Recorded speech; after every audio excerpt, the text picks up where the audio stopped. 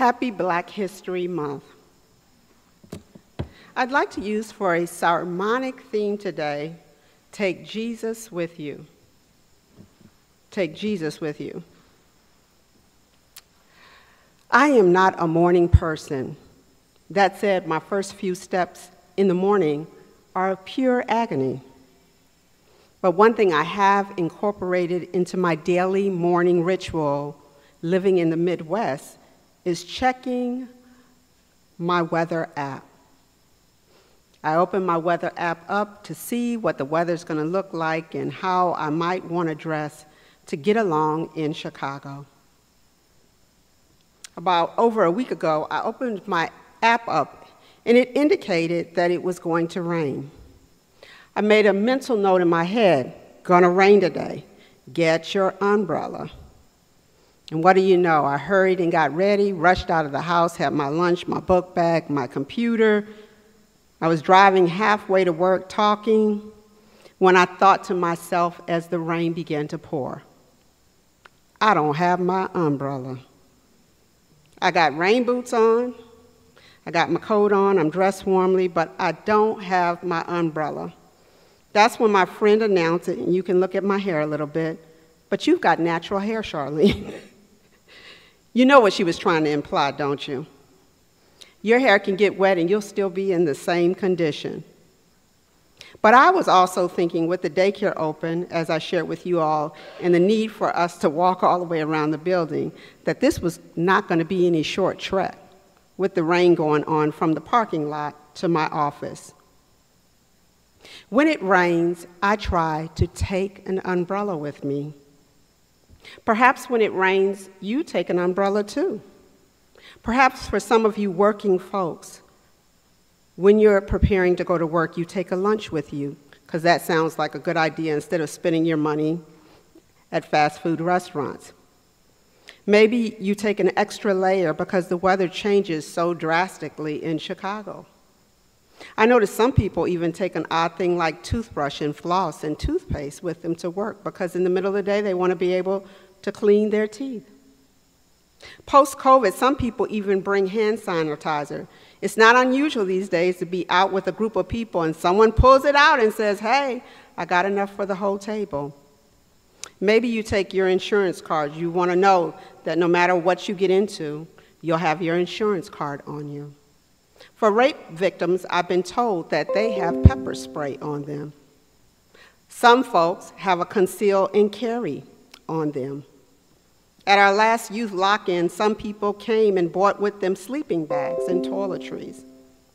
If we are going somewhere when we leave home, when we're not at church, in the world, on our way, certain things we deem important to have on us. I would like to deposit for your thought and your consideration that when you leave church and as you face each day, you should take Jesus with you. This is where we enter the biblical passage today. Jesus has just left church, aka the synagogue. He had just left that space of learning, community, and spiritual care, and now they were on their way to someone's home. No sooner than they entered the home, a problem was awaiting them. Often when we leave, when we go on our way, there is stuff waiting for us in the world. Somebody ought to say amen. And now, even in church, stuff happens. But out there, anything can happen. And sometimes we are more prepared, and other times we're not to deal with it. They came from church and entered a home where there was someone there with COVID. Simon's mother-in-law had a fever. She was under the weather. She was not doing well. She was sick. And Jesus doesn't back away, but Jesus moves in just a little bit closer. He lifts her up by taking her hand, by touching her. Something, it's not what you say all the time, but sometimes it's how you show up. It's how you enter the room, just being in the midst, just sitting at the bedside, just listening while someone talks, just looking in someone's eye, just being there. Jesus shows up and out, and the lady is healed. I go to a lot of meetings, and I have an opinion about meetings if you ever want to know, but not today. But what is most interesting about meetings is when there is a conflict. I mean, when you're in a group and there's a group A and they want things to go one way, and there's a group B and they want things to go another way. It's very interesting to watch Christians and how they engage. And I must say that I'm often surprised. Often what has been missing are signs of love and grace and mercy. I have seen people be harsh, and I've even seen blood sometimes. And sometimes the meeting can be right after worship, and having just left a spiritual high, and people are going for it. They're going for the win. I watch as people fight for their point, fight for their win. People have a lot of investment in getting their way. And through the years, I have often comically wondered, did they forget to bring Jesus? Where is Jesus? Not only is where is Jesus in the meeting, but where is Jesus throughout the day as you face certain circumstances? Where is Jesus? Did you forget to take Jesus? So what do you mean, Pastor, about taking Jesus with you? What's all this taking Jesus with you about? Taking Jesus is being mindful of our spirituality in all endeavors, inviting Jesus into our decision-making process and responses. If the Muslims can pray 5 times a day, maybe we can get 3 prayers in. It's creating space for Jesus to live in our spiritual home.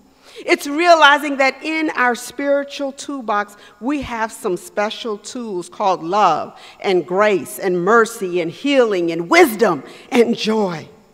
And at any time, we can pull them out and we can use them. Jesus didn't hesitate to touch the woman and to lift her up to where he is. Taking Jesus with you means we don't have to lower ourselves to where others are, but sometimes in a situation, we are called to lift others up. So when someone is in distress, sometimes we don't have to go down to their level and get in distress with them and get into the gossip with them, but we can lift them up.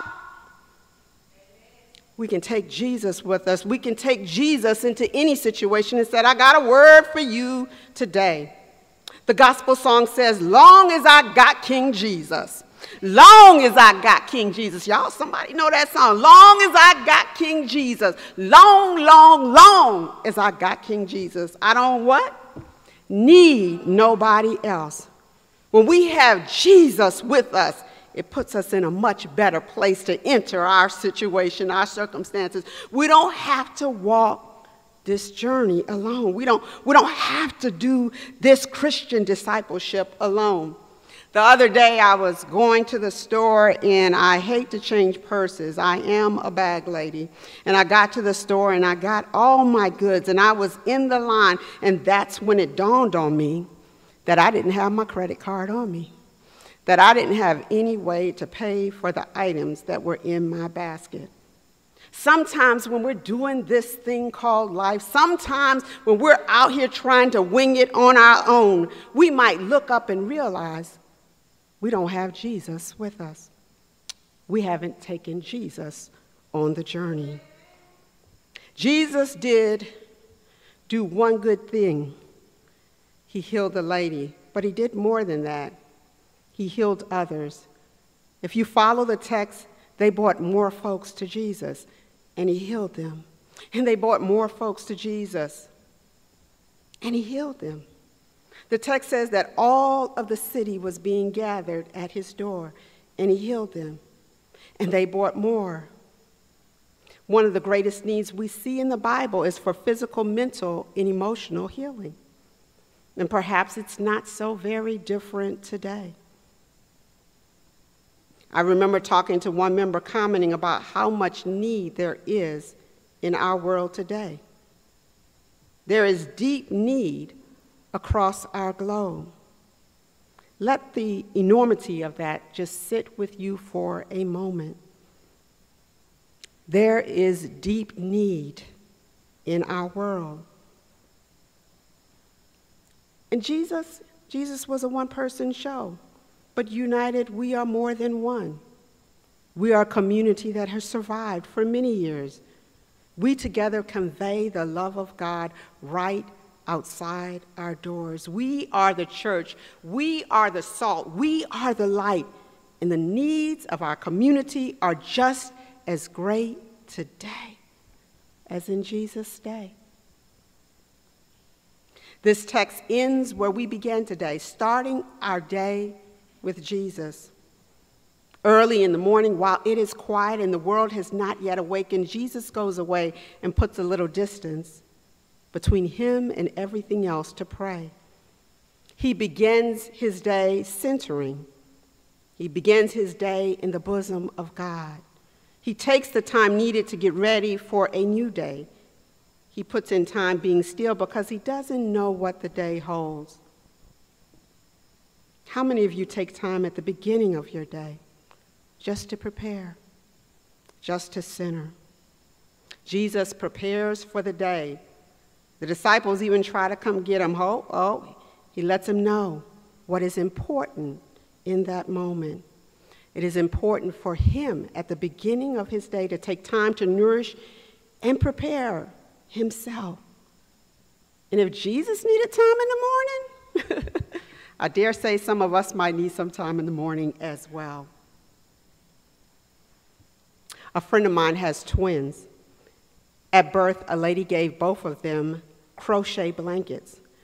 One of the twins really took to her blanket, the other not so much so. As they grew, the blankets looked smaller and smaller, and the one who sort of took to hers released it. She had outgrown it. But that other twin found security in her blanket, and she took it everywhere.